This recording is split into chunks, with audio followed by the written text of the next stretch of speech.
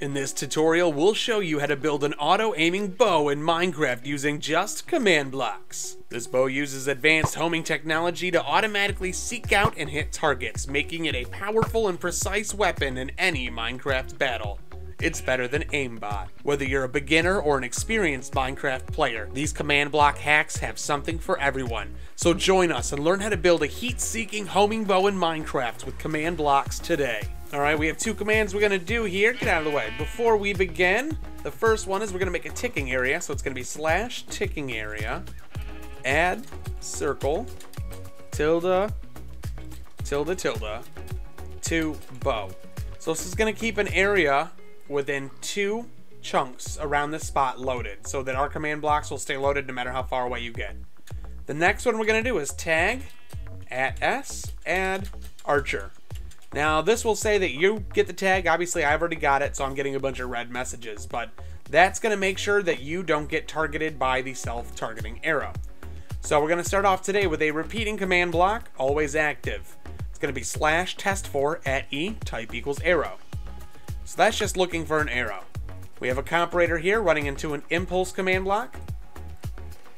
This one's going to have a 30 tick delay, and that's just going to be a slash kill @e type equals arrow. It's going to make sure that after the arrow hits, that it dies.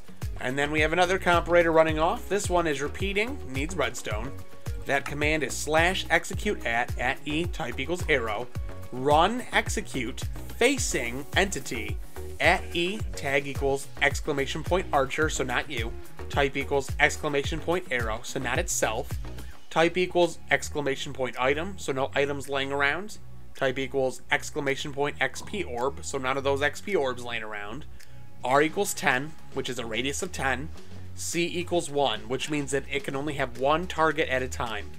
Eyes, which is where it's facing the eyes of that entity. And then it's going to run TP @e type equals arrow, caret, caret, caret 1.